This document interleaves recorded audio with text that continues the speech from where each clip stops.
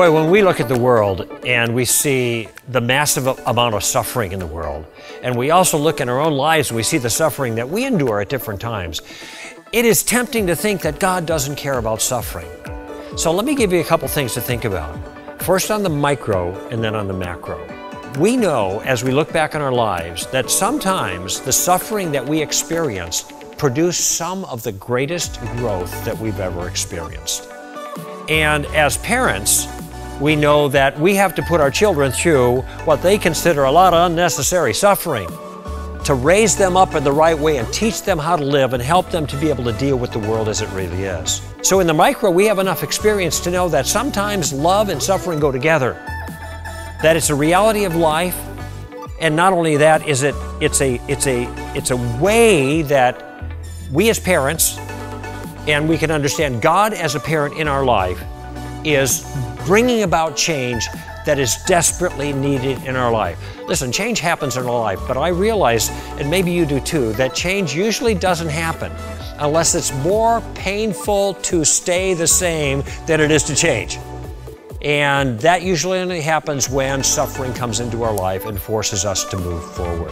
Okay? So we can see how love and suffering can be compatible in the micro, but what about the macro? Look at all the suffering that's in the world. Well, we understand a little bit about why that's the case.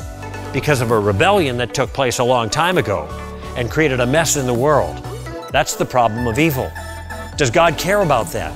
Let me tell you how much God cared about that. God cared about the suffering in the world so much that He stepped down out of heaven, that He got low, that He got small, that He became one of us. Can you imagine what that's like? Leaving the glories of heaven to be with us? That's a big step down. That's a sacrifice. But He didn't just step down to be with us, He stepped down to be a servant. And He didn't just step down to be a servant, but He was willing to die the death of a common criminal in order to rescue us from the mess that we caused. In other words, God stepped into our suffering.